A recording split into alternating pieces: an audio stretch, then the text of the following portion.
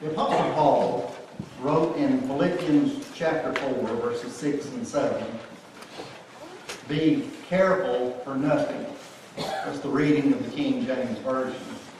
The word careful simply means anxious. Be anxious for nothing, or to put it another way, don't worry about anything. But in everything, by prayer and supplication, let your requests be made known unto God. From someone who was may have been looking at Paul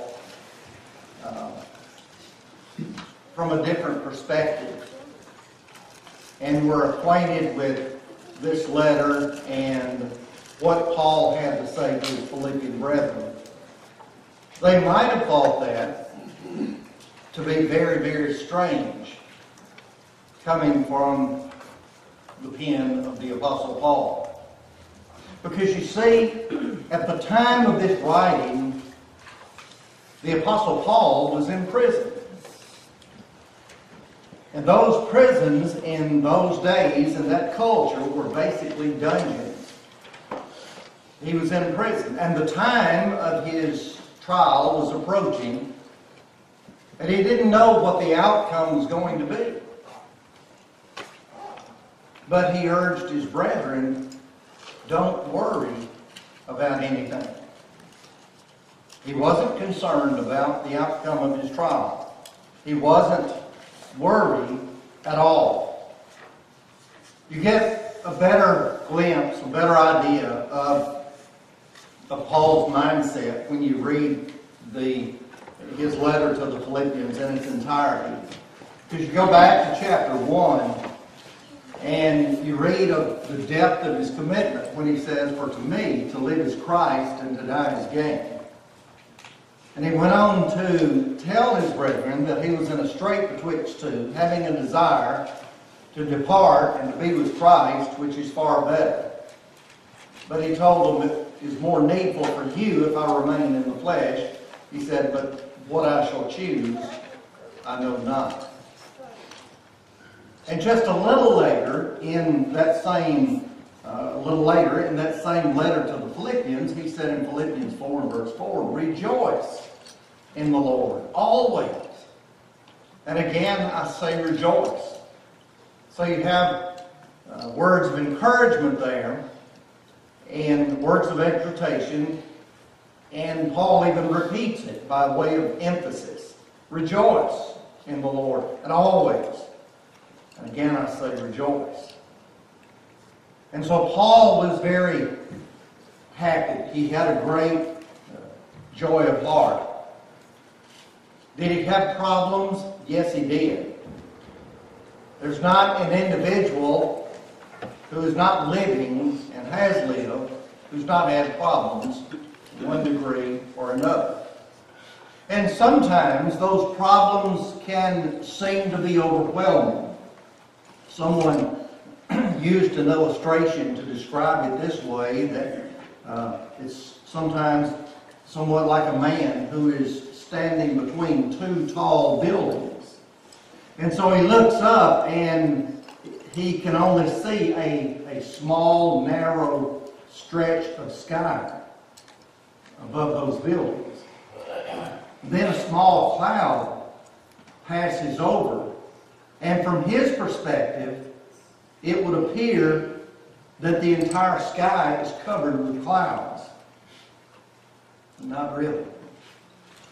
And so even though our problems can seem to be overwhelming, we need to look to the Word of God to understand the need for faith, and to understand the reality that God is in control, that He is on His throne, and that He cares for His own. We need to remember our relationship with God, and the fact that the Scriptures teach over and over again of God's concern and His care and His love. And He has a special relationship, of course, with His people. He providentially, in a general way, takes care of mankind in the sense that He provides things in the natural realm, such as the sunshine and the rain. But as children of God, we enjoy a special relationship with Him. And so the idea that we're going to look at this evening has to do with worry or anxiety. Don't worry about anything. What is the antidote to that? Is there an antidote to it? There may be some people who may view this study, this lesson, who might wonder, where is the antidote? What is the answer? What is the solution? Is there a solution? The problems that I have are totally overwhelming to me, and I have nowhere to turn. So what is the answer? Well, we go to the Word of God. Let's think about this for a few moments. First of all, you have in verse 6 of Philippians 4 the prohibition. And this prohibition is, in nothing be anxious. In other words, as we said a moment ago, don't worry about anything. Now, this is an unconditional command. And we'll see exactly why it is a command and why it's an unconditional command in just a few moments. But first and foremost, we have to understand that this is a command from God. But this is not the only command that's been given in His Word prohibiting His people from being anxious or worried. Jesus, on a number of occasions, urged His own disciples not to worry, not to be anxious. Just shortly before His death, He said in John chapter 14, "Let not your hearts be troubled." And they were anxious at that point in time because they knew that the time for the Lord's death was rapidly approaching. And He had told them that He was going to be delivered into the hands of sinful men and be crucified. They were heartsick over that, and so it was approaching, and they were anxious. They were, to use the term that we use often, they were worried about those events that were going to take place. Worry is prevalent in our society. And we look no further than the television screen every day at the various news segments to be able to see that worry, that anxiety is prevalent. And if you look at some of these news segments, you can easily see how much of the news is negative in nature. And so we read about shootings, and murders, and beatings, and robberies, and things that are negative in nature. And so from the standpoint of these things being prevalent in our society, they would tend to cause anxiety. But not just from the standpoint of watching the news reports. Even in our own communities and even in our own lives, there are things that happen to us and things that we go through, things that our own families go through, which have a tendency to cause anxiety. And so the bottom line is, we want answers. We want the answer. We want the antidote. How do we overcome this? What do we do? What is the answer to this? Well, as we look at this, one of the first things that we have to understand has to do with the folly of anxiety. If you're worried about various things in life, first and foremost, I need to understand that it's not going to accomplish anything for me to worry. And it makes no difference what you may be talking about. It makes no difference how serious a situation may be. Now, some would say, and there no doubt is some truth in this, that there's a fine line sometimes between worry and concern. Certainly we could be concerned about something, and there are things that we should be concerned about. And if we're concerned about various and sundry things, then we need to do what we can do to try and change those things. And we need to also understand that there is a limit to what we can do. And that's where faith comes in. And having the understanding that God is in control. Jesus taught his disciples against worry in the 6th chapter of the book of Matthew. And he asked them the question, and this is the terminology he used in the translation of the King James. He said, take no thought for tomorrow. Don't worry about things that might happen tomorrow. And then he asked them the question, by taking thought for tomorrow, can you add 1 cubit to your stature? Is it going to change anything? If you feel like you're too short, if you worry about it, is it going to make you any taller? Well, that's basically the point he was making there. You can't change anything by worry. You can't change anything by anxiety. As a matter of fact, anxiety, worry, will have a negative impact upon every individual. It will have a negative impact mentally, psychologically. It will even have a negative impact physically. Because you ever thought about the fact that it takes energy, physical energy, to worry about something? And so what you're doing then is using energy, exerting energy from mentally, and you're wasting that energy. James writes in James chapter 1, verses 5 through 7. In the context there, he's writing about wisdom. And he says, if any of you lack wisdom, let him ask of God, who giveth to all men liberally and upbraideth not. But then he goes on to say, but let him ask in faith, nothing doubting. For he that doubteth is like the wave of the sea, driven with the wind and tossed. Let not that man think that he shall receive anything of the Lord. This man is a double-minded man and unstable in all of his ways. And so, what James is saying is the one who worries is demonstrating a lack of faith in God.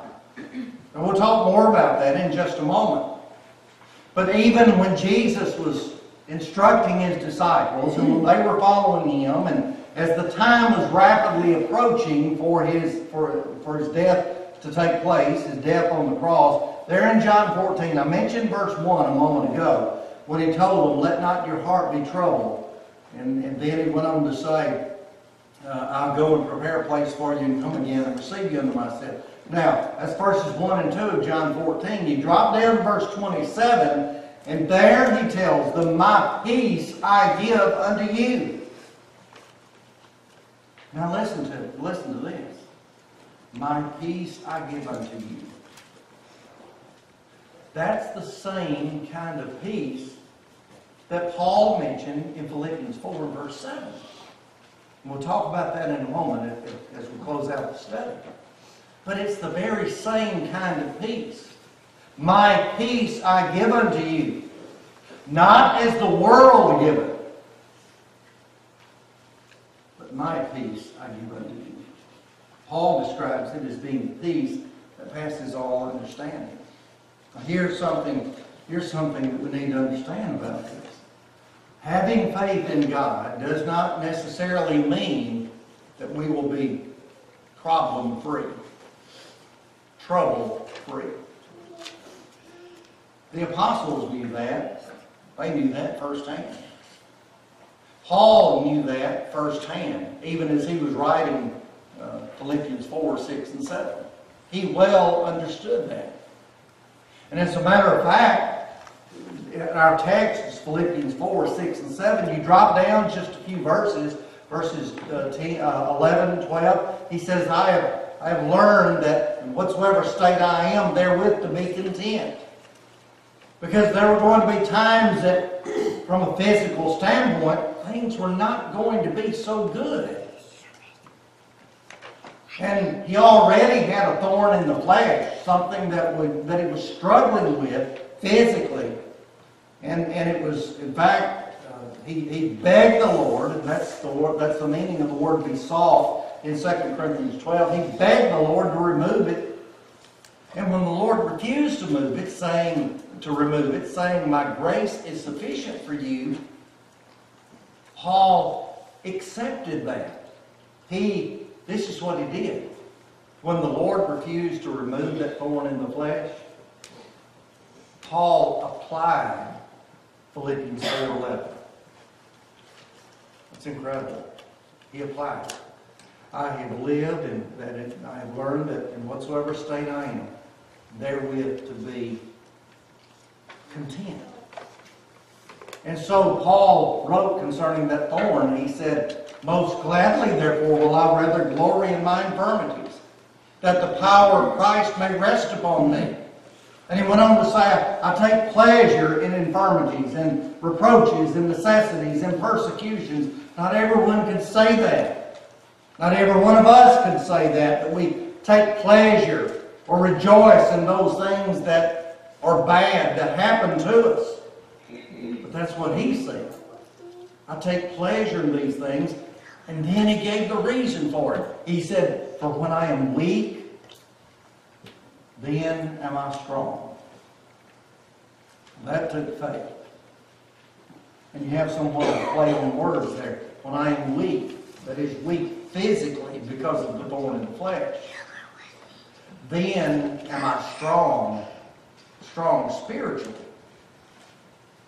because the power of Christ would rest upon him. And the Lord would give him the strength and the grace that he needed in order to be able to endure that. So, even having faith doesn't necessarily mean that everything will always go exactly as we want it to go. Now, look at the cause of anxiety. The bottom line is a lack of faith in God. You think about the songs that we sang a few moments ago. Songs having to do with faith and the care and the concern that God exercises over us. Paul wrote in Romans 8:28, and we know that all things work together for good to those who love the Lord, to those who are called according to his purpose. Listen to this. In Proverbs 3, 5, and 6, trust in the Lord and lean not to your own understanding. Let me tell you, there are a lot of things that happen to us in life. Realistically, some of us would have to say, I don't understand this. I don't understand why I'm going through this. And then again, that has to do with the fact that we are finite beings. There are some things that we cannot comprehend. But in the words of the wise man, look, that's okay. Don't lean to your own understanding. In all your ways, acknowledge him. Here you have the promise. And he will direct your paths. Great promise from God. Then, of course, Matthew chapter 6. When Jesus speaks of the physical necessities of life, he's telling his disciples, don't worry about those things. They'll providentially be provided. All right, now, you have the prohibition then. Don't worry about anything. Here you have the precept given next. Let your request be made known unto God. All right. That's the antidote. Someone says, well, that's too simple. Well, it really is simple. But it takes faith to be able to apply it. In 1 Peter chapter 5 and verse 7, Peter says, casting all your, here you have that word care again, all you, King James and Philippians 4:6, it's careful, be careful for nothing. When Peter says casting all your care, he's saying anxiety. Casting all your anxiety upon him. Why? Because he cares for you. That's something that we need to think about day in and day out. God cares for me. Maybe it's something we need to say to ourselves over and over and over again. God cares for me. He cares for me more than I could ever even comprehend. He cares. In the words of the song a few moments ago, take it to the Lord in prayer. Whatever problems there are, take it to the Lord in prayer. We have to open up our hearts to God. Lay bare our hearts before God. In 3 areas here. First of all, prayer in general. If I have faith in God, then I'm a praying Christian. And you see, a faithful Christian is a praying Christian. We rely on prayer. Pray without ceasing. Paul wrote in 1 Thessalonians 5:17. Prayer is to be a part of our lives, a part of our spiritual lives, as much as food is for the physical body. You see, where the Christian is concerned, there will not be a day that goes by, and really, even several times during the day, in which we will not pray to God. Why? Because of who we are. Children of Almighty God. And so we pray to Him. We communicate. Supplication. Paul said with supplication. And the word supplication simply means to ask or to beg. You know, sometimes there are things that we suffer. And it may be that we are in such tremendous mental anguish that we don't even know what to ask God for. Have you ever felt that way? You just don't know what, you know you have a need, but you don't know what to ask Him for. And if you did, many of us would say, well, I don't even know how to ask. And there are times that we go through periods like that, when we have severe struggles that are taking place in our lives. Look at this. God takes care of that. Because in Romans chapter 8 and verse 26, Paul writes about the Holy Spirit being our intercessor, translating groans within the child of God, translating those to God, or taking those to God, groans which cannot be uttered. That's one of the works of the Holy Spirit, being our intercessor. And so here's what you've got. It may be that I am hurting so bad, and I am going through such severe struggles. It may be that the only thing that I can say, the only thing I know to say, is God, help me. Please, God, help me. So the Holy Spirit takes those groanings and interprets those to the Father. Gives me chills to think about that. What a great blessing. And Paul said, with thanksgiving. Thanksgiving for blessings that we've received from God. But not only that, thanksgiving for the opportunity to communicate with God about our troubles. Knowing that He's listening. It's not just that He hears our prayer. He's listening intently. He wants to hear from us. He wants to hear our prayers. Whatever is hurting us, He wants us to take it to Him. He wants that. And again, that's a great blessing just to know it. And then finally, you have the result. And the peace of God, which passes all understanding, shall keep your hearts and minds through Christ Jesus. The peace of God. Let me tell you something as we close out the study. Paul had that peace. All right, now, and I know I've said this before, but there there had to have been those who were leading Paul to his execution site,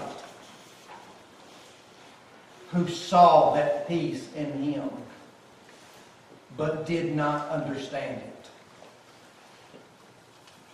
You know, when the soldiers, the officials, saw other prisoners that they had led to their execution sites and had beheaded them, you know, there may very well and likely were those who would be kicking and screaming and trying to escape, begging for their lives for their lives to be spared. But not Paul. Not Paul. Because he wrote to Timothy, I am ready to be offered. That's that peace that passes understanding. I'm ready. And the reason that I'm ready is I've fought a good fight. I've finished my course. And I've kept the faith. So I'm ready. Isaiah 26, 3 and 4. Thou wilt keep him in perfect peace, whose mind is stayed on thee, because he trusteth in thee. Look at this. Trust ye in the Lord forever. For in the Lord Jehovah is everlasting strength. Isn't that comforting? In the Lord Jehovah there's everlasting strength. And then Hebrews 13, 5 and 6, you know it. Let your conversation or your manner of life be without covetousness, and be content with such things as ye have. For he hath said, I will never leave thee nor forsake thee. Now that's a promise from God. Let me tell you something. In our darkest hour, he's watching over us.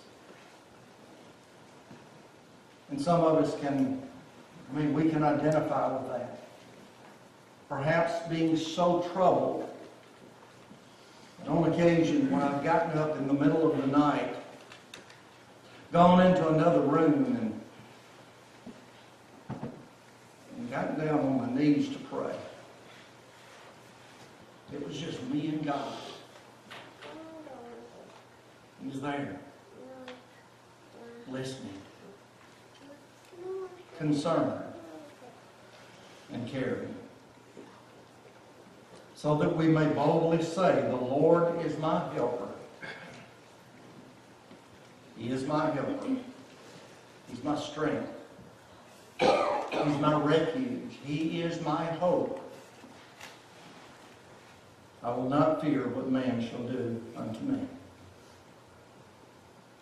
The antidote, trust in the Lord with all our hearts. Place our faith in Him, knowing that He is in control. There may be someone here who is not a New Testament Christian. We encourage you to obey the gospel of Jesus Christ. Peter instructed those on Pentecost in Acts 2:38, repent and be baptized, every one of you, in the name of Jesus Christ, for the remission of sins. If you're not a Christian, then we encourage you to obey those words, obey those instructions, and therein become a child of God. If you're unfaithful to the Lord, then be restored to your first love tonight. And what a great feeling it is from a spiritual standpoint and in every other aspect to know that you're faithful to the Lord. You're not perfect, but you're faithful. You know that we trust in a God who cares for us and who's concerned, who watches over His own, and who providentially cares for us in our lives. You're subject to heaven's invitation.